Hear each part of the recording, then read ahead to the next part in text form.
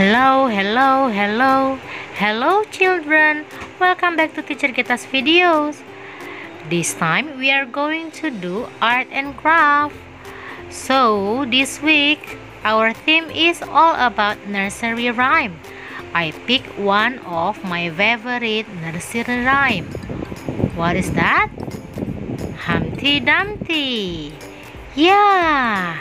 Now let's check our learning pack and get ready to make the art and craft with Teacher Geta. Check it out. So you can find these materials from your learning pack. Also prepare the glue and pencil for drawing the lip. Kids, you will find the blue paper like this and the red one. So what should we do? We are going to spread the glue around the red paper, and after that you will paste the red paper on the blue paper. This red paper as the walls. Next, you are going to take two blue papers and you fold like this.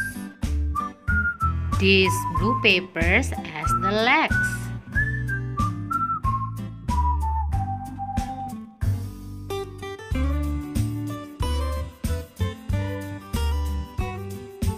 Next, let's take two red papers and we are going to paste on the top of the wall. One long and one short. The long paper we are going to fold like this.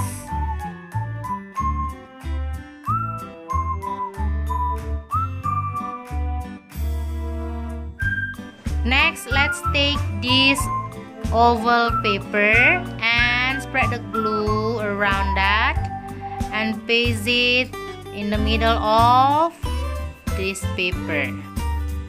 Next, we can paste the blue paper as the legs. Spread the glue and paste like this. Next, let's take this blue paper. Yeah, the semicircle one.